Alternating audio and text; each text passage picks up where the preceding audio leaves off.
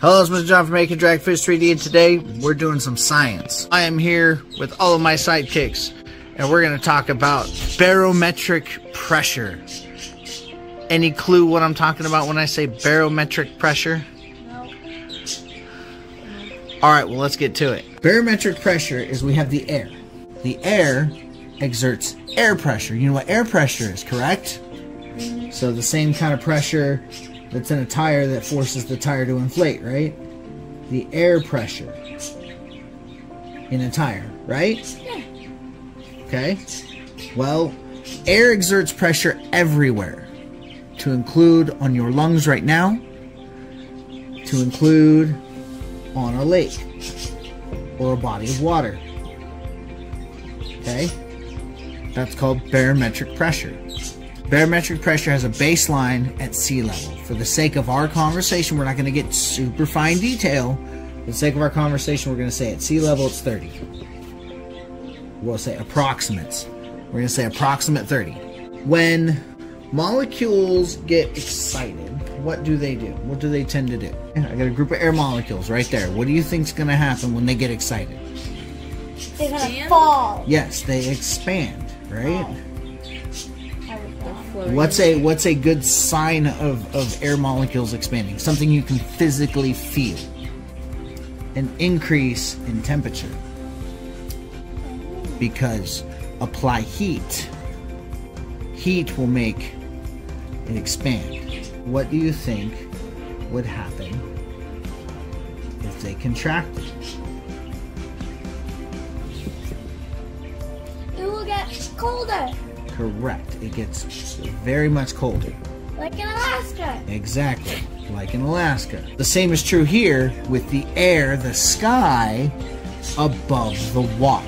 This has its own pressure pushing upward, which we'll learn in a different day. So continuing on.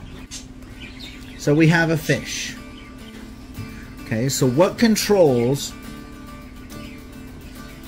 the up-down of a fish? Down. Its fins? No. It's gills. No.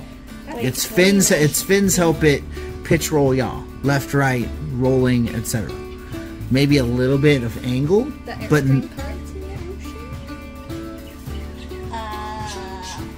nothing. Fish have what is called an air bladder. What's inside an air bladder? Air. Bingo. And what's over here in the sky?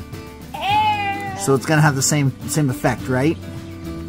Yeah. There's going to be pressure pushing outward from in the bladder, like a... Give me an example of air in an object pushing outward. A balloon. A balloon. With that said, the water is also exerting pressure onto the fish. Oh, poor fish. No, that's standard. That's standard things. In order for the fish to rise and fall, like when we hold a balloon, like when we hold the ball under the water at the pool, right? Mm-hmm. What's the ball want to do? Go up.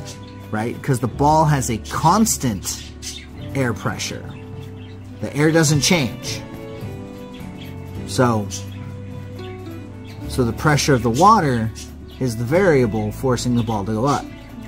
Okay, what do you think happens to the fish though? The fish just has to let out some air to go up. The fish can control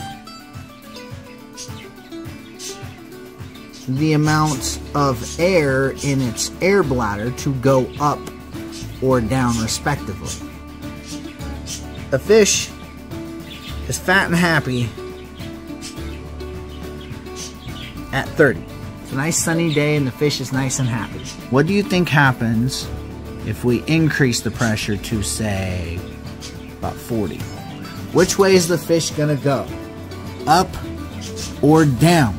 Down. To meet its optimum pressure. Remember, it wants to stay in the heart. Is it gonna go up or down? And draw you a scale. If this is 30, okay? This is 30. This is space, right? And this is the core of the earth. And this is sea level. Okay?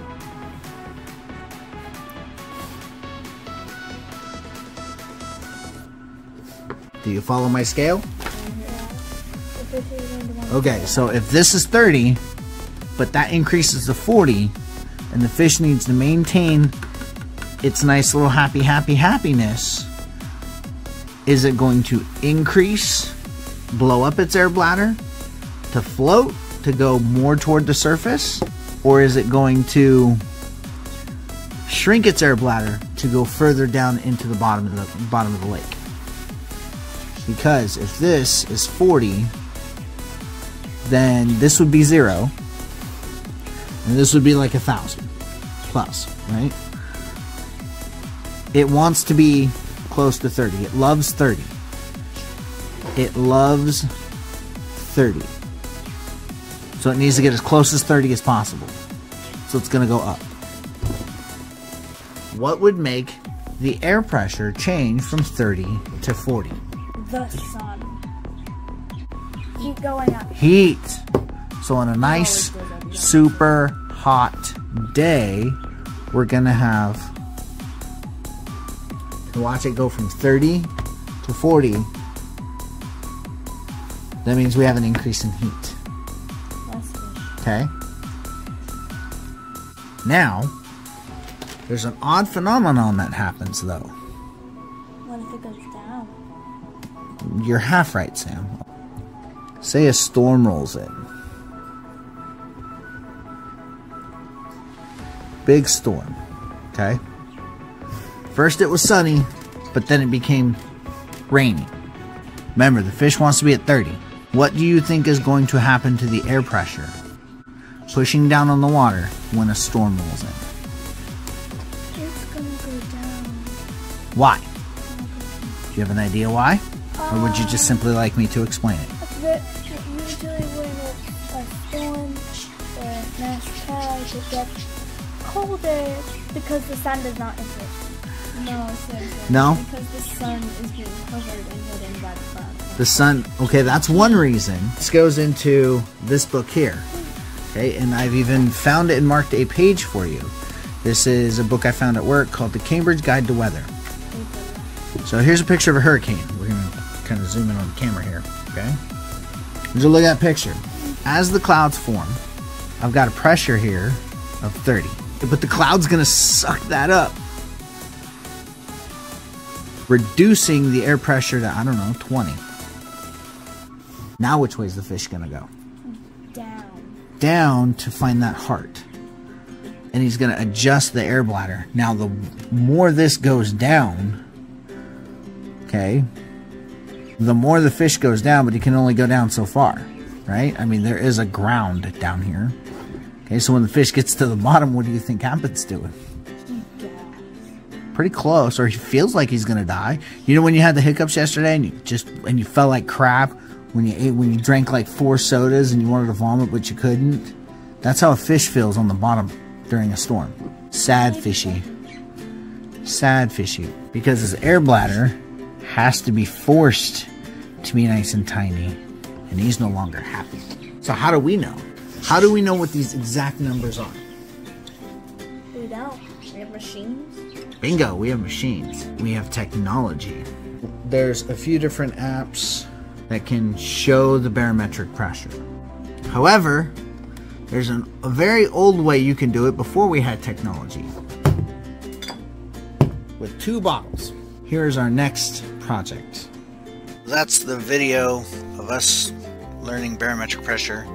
Part 2 to this video is us actually building a barometer out of those glass jars. If you like what you saw, go ahead and hit the like button down below and stay tuned for part 2. And as always, thanks for watching.